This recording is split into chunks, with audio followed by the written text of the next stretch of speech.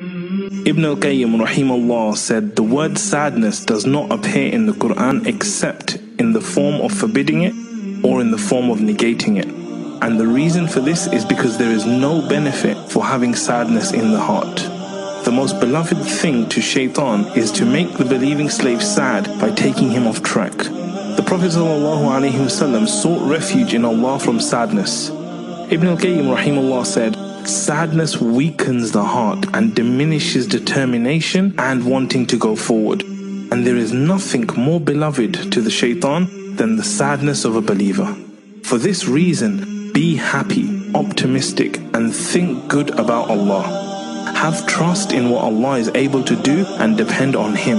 You will find happiness and pleasure in all situations. Ibn al-Qayyim rahimahullah also said, don't ruin your happiness with worry, and don't ruin your mind with pessimism. Don't ruin your success with deception, and don't ruin the optimism of others by destroying it. Don't ruin your day by looking back at yesterday.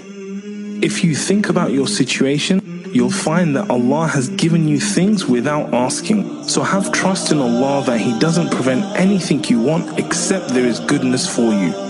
You could be sleeping and the doors of the heavens are being opened with du'as being made on your behalf. Subhanallah, perhaps from someone poor whom you helped, or someone sad whom you brought joy, or someone passing by and you smiled at him, or someone in distress and you removed it. So don't ever underestimate any good deeds.